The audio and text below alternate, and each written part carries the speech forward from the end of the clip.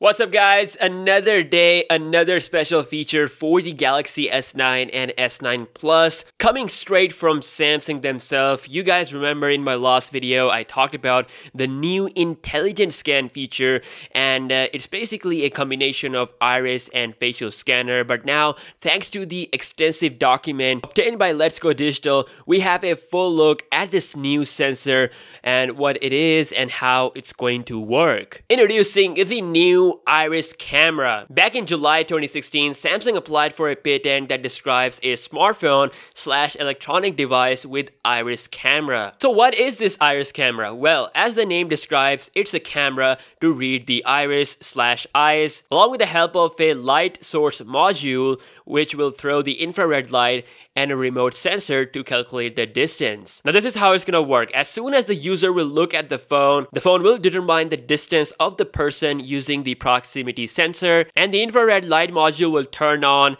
and the iris camera will take a picture of the iris. So this is how both of your iris will get registered, and also this camera will register a part of your face as well, meaning it will use the facial features along with the iris data to secure your phone. According to Samsung, this new technology is safer than any of their technology they have used before, but the patent does not mention whether this whole process will be faster or not. I definitely want this new feature to be as fast as Face ID, if not faster. Now because this patent is written entirely in English, it further confirms that it's surely going to end up on the Galaxy S9. This demonstration that we saw for the intelligent scan might be its final name, but yeah, the tech behind this is the new iris camera. Shout out to Mark Peters for sending this information out early.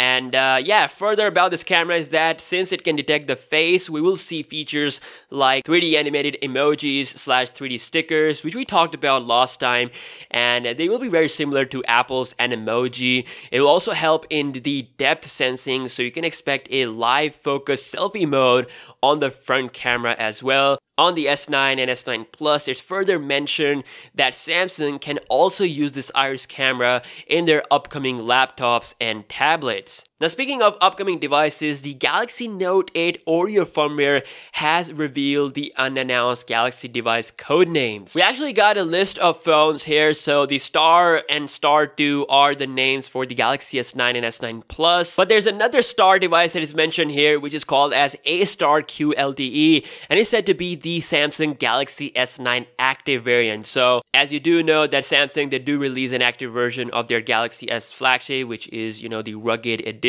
So this sort of confirms that an active version of the Galaxy S9 is incoming. Then we have C10 LTE and C10P LTE, which are the C10 and C10 Plus. These are going to be the high-end mid-range phones. And then Crown is for the Samsung Galaxy Note 9, and this is the first Samsung phone that's going to have an in-display fingerprint scanner. I actually made a video about the Note 9. There are some other code names listed here which we don't know right now. Some upcoming tablets are listed here as well. The Tab A 10.1 2018, the Tab E 2018, and a Galaxy Tab S4, which is going to be the main flagship tablet from Samsung, and it will compete against the 2018 Apple's iPad. Then we have a big list of Galaxy J series phones, so a J2 2018, J3 Neo, a Galaxy J4, J6, J7, J8 LTE, which is listed as the Galaxy J8. So the Galaxy J8 could be the name of the J7 2018. Just like they did on their Galaxy A series, they changed the naming scheme to A8, so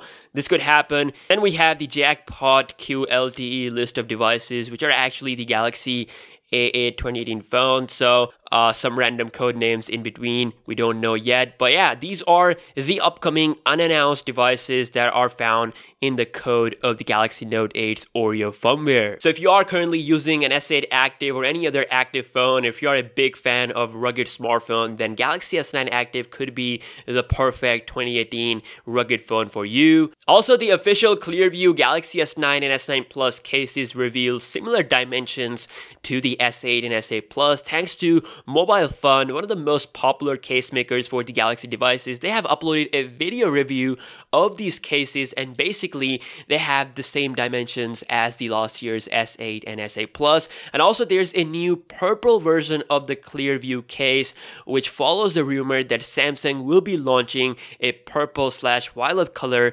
Galaxy S9 and S9 Plus. This also confirms the camera sensors as well, so just one for the Galaxy S9 and dual camera love for the S9 Plus. Now speaking of the camera, Twitter leakster named MMDJ from China today posted this saying the Galaxy S9 Plus major camera IMX345 f1.4 aperture 1x2.55 micron pixel size, and the resolution will be 12 megapixel. OMG, this makes the Galaxy S9 Plus one step ahead of the S9, which is coming at f1.5. This also makes it the smartphone with the largest camera aperture in the world at f1.4. Imagine the low light performance. It's gonna be insane. Even the slow-mo videos indoors will look much better. And also thanks to the variable aperture, you'll be able to control the light entering the sensor, which will improve the overall camera massively. You'll get amazing depth of field in live focus mode. The sensor mentioned here is the IMX345. It's not yet listed on Sony's website, which means it will get debuted on the Galaxy S9. So S9 Plus is the ultimate perfect Galaxy. Not only it's bigger in size and battery, but also better with camera. Obviously, the secondary sensor will allow the optical zoom capability, which comes handy in a lot of situations where you want to zoom close to your subject without losing any quality. So yeah guys, I am excited for the Galaxy S9. MWC 2018 is approaching soon and it's going to be super fun. Every day there's something major, something awesome coming out regarding the Galaxy S9, and I'm sure there will be some more stuff coming out soon. So make sure you subscribe to this channel for future videos, and let me know your thoughts about this in the comment section below, and I will see you guys in the next one. Peace out.